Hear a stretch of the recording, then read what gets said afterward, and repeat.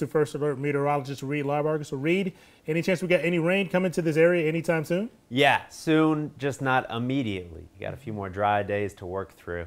More record-breaking heat likely as well. Sun comes up in an hour and a half, right around 7:30. Can't see too much yet outside over Doak Campbell Stadium. Talking today, tomorrow, it's looking likely that we break these record highs. Yesterday, we not only broke a daily record high, but an all-time monthly record high. Since 1892, we've never had a hotter October day in Tallahassee than yesterday. 96 degrees this weekend. Finally, rain chances are back. Next week, we look to be a bit more seasonable. You get better rain chances, should provide some drought and much needed heat relief. This morning, not bad, mid-60s. Further east, got lower 70s, Tallahassee and westward. We're all a little bit mild outside. Some patchy fog up and down 75 you want to look out for. Once the sun comes up at 7:30, so do the temperatures, and it's going to be a quick climb. 80 degrees by 10 a.m. Lunchtime temperatures at 90 degrees already. And again, record highs likely. Make sure you're staying cool, dressing light. Lots of sunshine in this forecast for you today. Talking about your weekend and the tropics coming up here in just a couple of minutes.